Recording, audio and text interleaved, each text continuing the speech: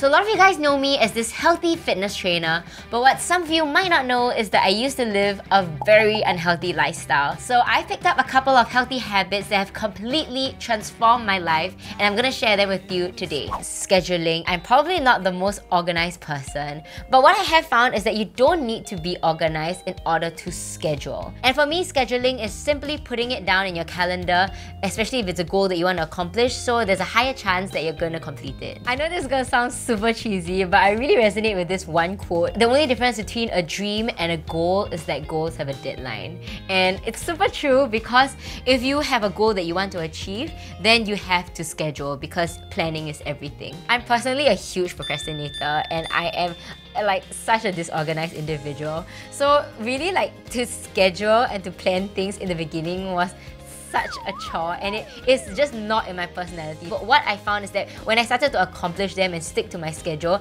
it freed my time up to do a lot of other things. You know, go to meet a friend or watch a video and do something that I enjoy doing. So I feel that like most people schedule their work meetings or their outings with friends, but it's very rare that people actually schedule their workouts in their calendars. To me, working out is of priority. So in my calendar, I know it looks kind of crazy. This is the reason why I actually have to schedule. So I know exactly what to do in a day. Everything in pink is my workout that I want to complete in that week, and I think that it's a very great way for me to be accountable to myself, because I know exactly when I'm going to be working out, so I don't skip my workouts despite all the craziness that goes on in the week.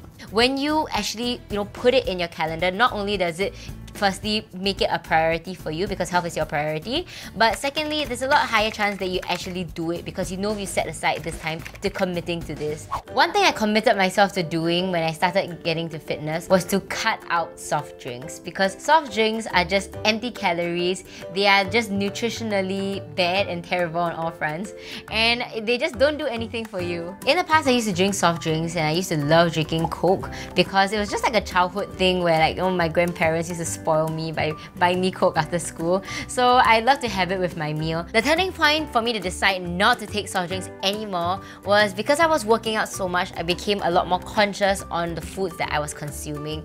So this led me to do research, and when I found out how much sugar and artificial flavoring and chemicals that go into my Coca-Cola and my soft drinks, I was just so put off by it, and I just didn't want that in my body. So I personally made a clear decision to go cold turkey on the soda, and I haven't looked back ever since. Like the other day, I read this article like how they're going to stop serving soft drinks in primary schools, and I'm just like, wow, this is so good. Then like young kids won't develop sugar cravings, and they won't develop this addiction, because sugar really is an addiction. Soft drinks are an addiction.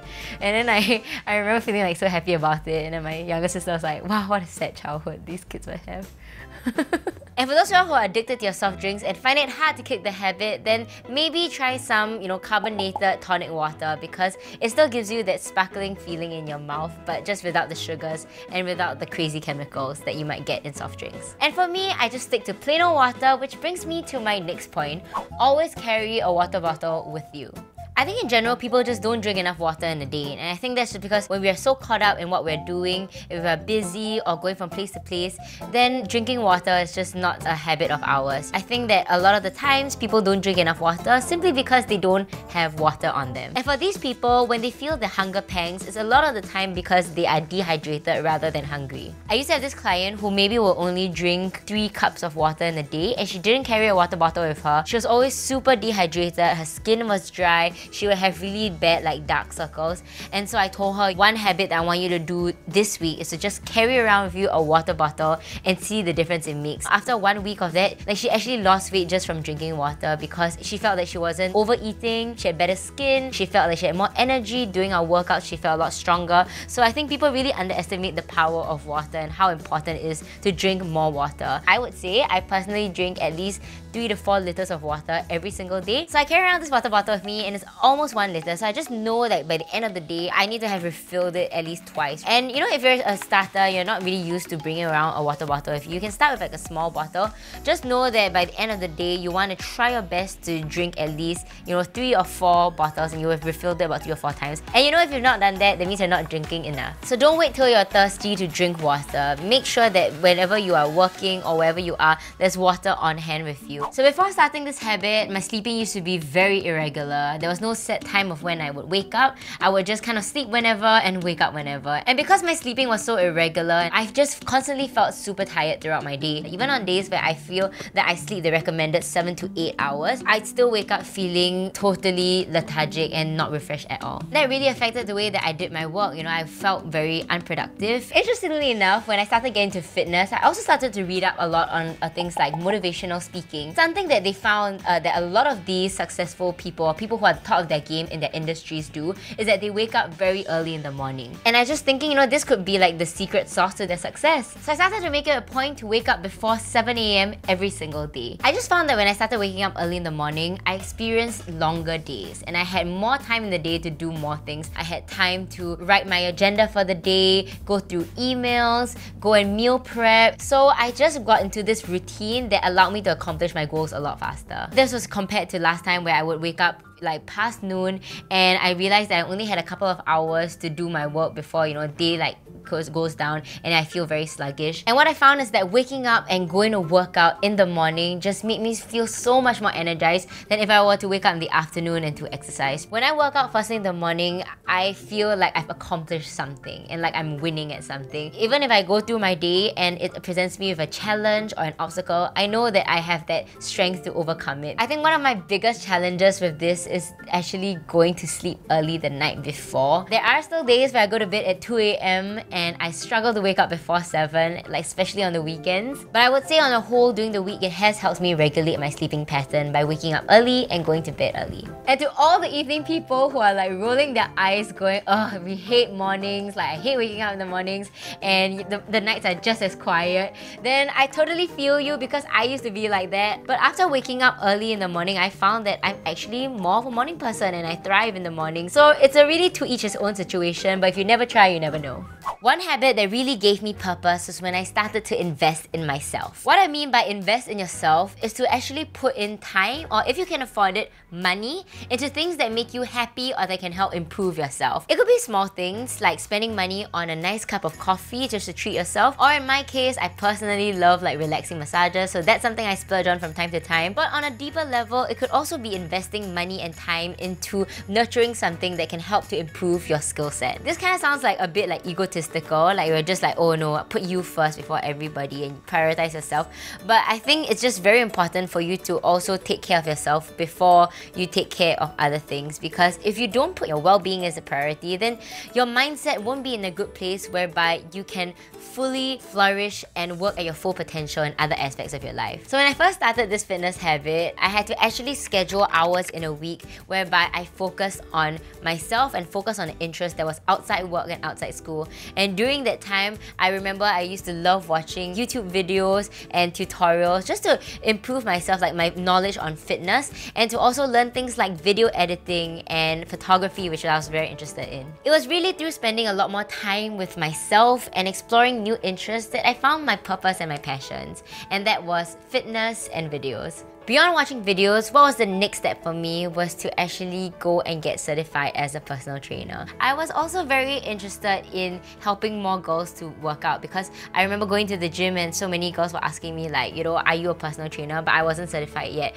So I was thinking I'd take it to the next step, invest in a personal training certification and go for the course. I was able to learn so much from that it really expanded my knowledge and my abilities to train. And that was really how I found my passion as a personal trainer, because the satisfaction of seeing all your clients transform and change just gave me so much purpose. And that's also when I decided like, hey, you know, I could combine like two interests of mine, which is video making and fitness, and that's what I did, and that's how I was able to kind of connect with more people through this platform and also through videos. Because I was working as a freelance personal trainer, I thought that was very important for me to focus on personal branding. So I wanted to create a website whereby I could put my services that I offered to people and just direct them there. And that's where I found Squarespace. And by the way, thank you so much to Squarespace for sponsoring this video and for supporting the show. And if you guys haven't heard of Squarespace, it's an all-in-one platform that allows you to create your own website, whether it's a blog or portfolio or even a shop. It's actually how I created my first personal website, website because it was just so user-friendly, especially for someone who is not the most tech-savvy like myself. I kind of treated it like an online portfolio where I put bio about me, the things that I do, the services I offer. It was also a place where I linked my YouTube videos so people could actually go and see the fitness videos that I actually created. More importantly, it was also a place where people could reach me for PT inquiries. And the best part about Squarespace is that it's super easy to use. You don't have to be the most tech savvy to create a very professional looking website. All you gotta do is choose a template, drag and drop, put all the information that you want. You can even link your social media accounts, add photos or videos so that people can connect with you more seamlessly. If you want to try it out, head to squarespace.com for a free trial, and when you're ready to launch, go to squarespace.com/clicknetwork to save 10% off your first purchase of a website or domain. So yeah, I would say the time, money,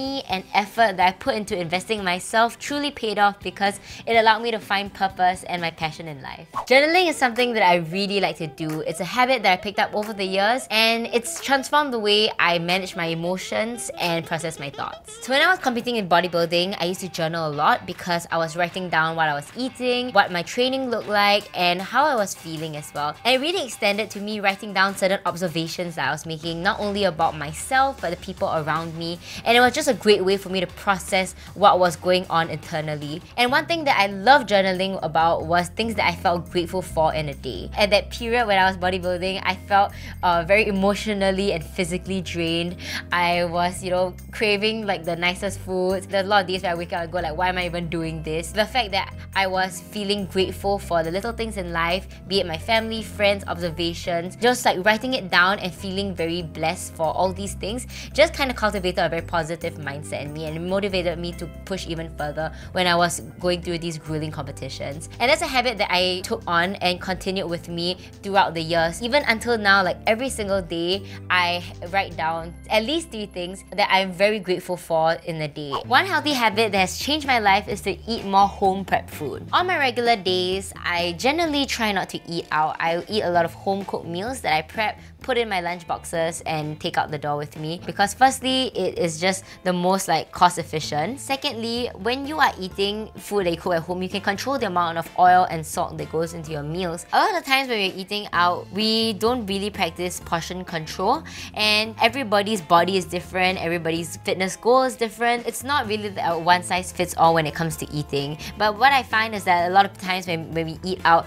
there's this tendency to, because we've paid this amount of money for this amount of food, you just want to consume the whole thing, but sometimes you might be overeating or undereating. I stopped weighing myself every day, and this was something that I personally am guilty of because the numbers on the scale was very important to me. When I wanted to see progress, I wanted to know that by the end of this week or the end of next month, I wanted to drop a certain amount of weight. And this is something that I see in a lot of my other clients. What I found is that it's a real unhealthy obsession that a lot of people have. One thing that you need to know about weight is that your weight fluctuates all the time, especially for girls, whether it's the time of the month or whether you've had a big meal and there's water retention and there's a bit of bloating. Sometimes if you've just worked out and your muscles are inflamed, you can find that your weight is actually a lot higher after you work out, which is why I really don't advocate for you weighing yourself directly after a workout because chances are the number is not a good representation. I much prefer tracking your progress based on how you feel as well as from progress photos, or maybe how your clothes feel on you, or how much more weight you can lift,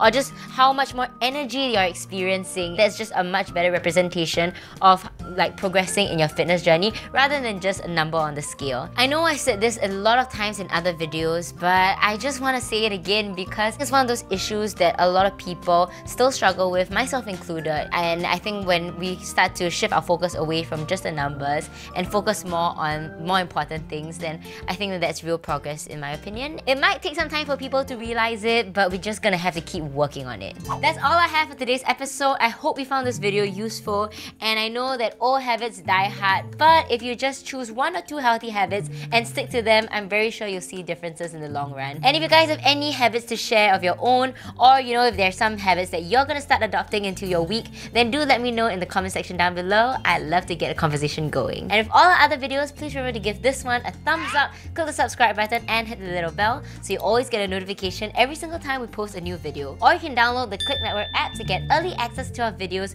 before they hit YouTube. So that's all for now. I'll see you in the next one. Take care. Bye!